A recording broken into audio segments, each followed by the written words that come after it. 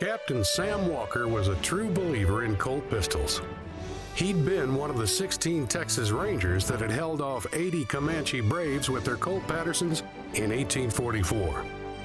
Now, in 1846, as a captain in the United States Mounted Rifles, relations with Mexico were deteriorating.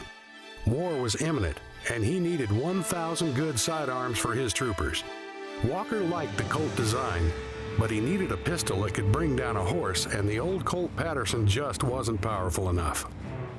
After contacting Colt, Captain Walker traveled east to discuss his requirements face-to-face. After consulting with Walker, Colt leagued with Eli Whitney in Hartford, Connecticut, and they had a working sample for Walker in a matter of weeks. Colt named the powerful handgun the Colt Walker in honor of Captain Walker. The 1847 Walker by Uberti is an exact replica of Captain Walker's Revolver, just as powerful, and built with modern steel to hold up to years of shooting.